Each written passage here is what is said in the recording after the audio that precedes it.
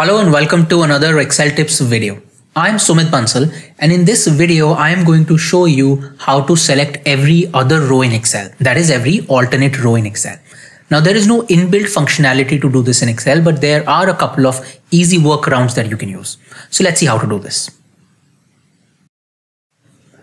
Let me start with the most basic one, which is to do this manually. I'm sure you already know this, but let me cover this method anyway. So in this case, I want to select store number 2, 4, 6 and so on, which is row number 3, row number 5, row number 7. So in this case, I'm going to come and place my cursor here in row number 3 header. So you can see that the color has changed for this number 3 here, and click on it so it selects the entire row. Now hold the control key and then just go on selecting all these rows, and when you do that, it is going to keep the previous one selected and these new ones are added to the selection. So instantly you have all these rows that have been selected. Now doing this manually is not the best way to do this if you have a long data set, because it would be very time consuming and it might also be error prone. Maybe you would probably miss a couple of rows, or maybe there would be some issues in selecting and you'll have to start over again. So this is not the best method for long data sets, but for short one, for small data sets, you can use this method. Now what to do with long data sets? Let me show you.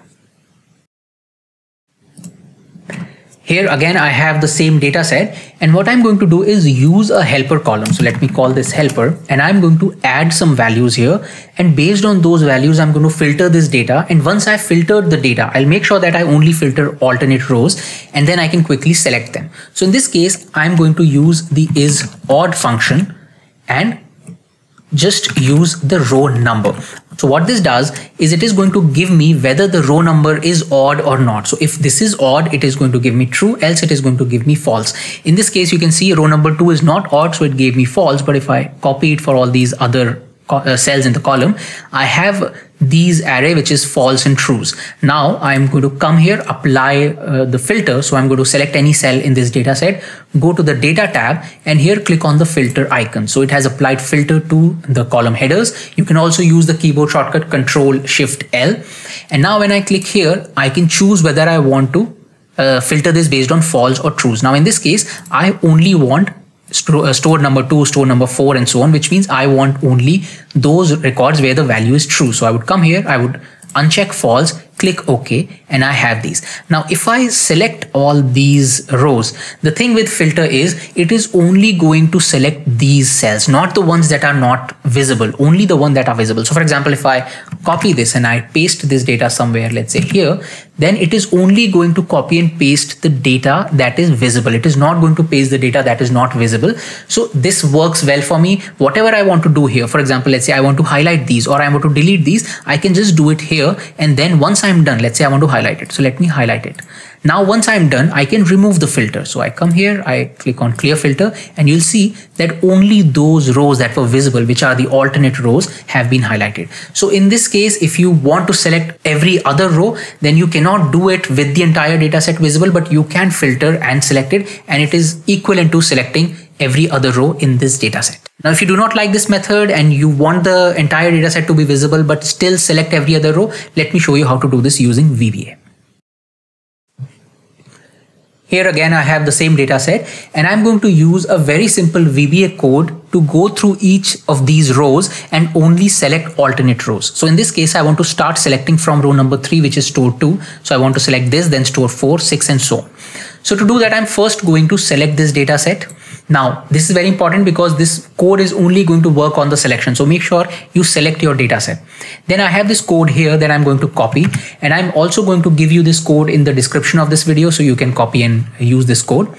Now I'm going to click on the developer tab here and then click on Visual Basic. And when I do that, it opens the VB editor. You can also open the VB editor by using the keyboard shortcut Alt F11. So you hold the Alt key and press the F11 key, and again it opens the VB editor.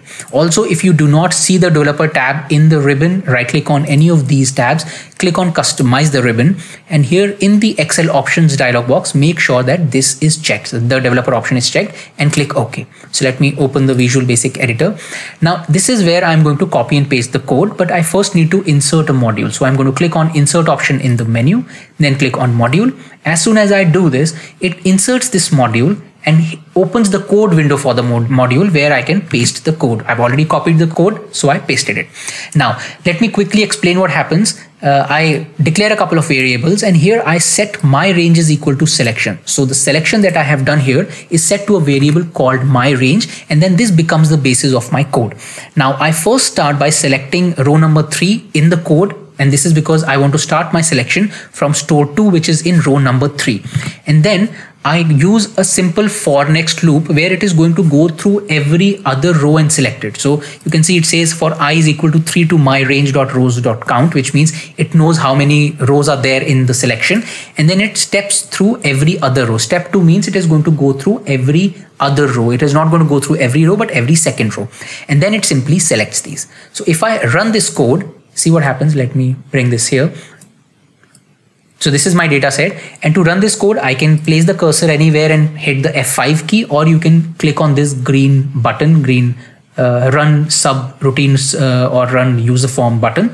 And when I do that, this code is going to run. See what happens as soon as I click on it, it instantly selects only every other row. So it removes, the selection is removed and only alternate rows are selected. So this is again a very quick and fast way to do this. If you have a large data set, then you can use this simple VBA code to quickly select these cells, select these alternate rows. And once you have selected them, you can do whatever you want. Maybe you want to highlight them, maybe you want to copy and paste them, maybe you want to delete them, you can do that. Also, when working with VBA, I would always recommend make a backup copy of your work file, because the changes that are done using VBA, in this case, we are not doing any changes, but in general, any changes that are done by VBA are irreversible. So you won't be able to undo it. So it's always a good idea to keep a backup copy. So these are 3 simple ways you can select every other row. You can do it manually, which is a long and tedious method, but only for small data sets. You can use the filter technique, which actually is pretty good if you just want to do a couple of operations on the selected row, such as delete them or highlight them. And in case you still want to keep your entire data set visible and select every other row, then you can use the VBA method. That's it in this video. I hope you found this useful. Also, if you're liking these videos, please subscribe to this YouTube channel and click on the bell icon so that you never miss out on any new Excel tips video I come up with. Thank you and have a nice day.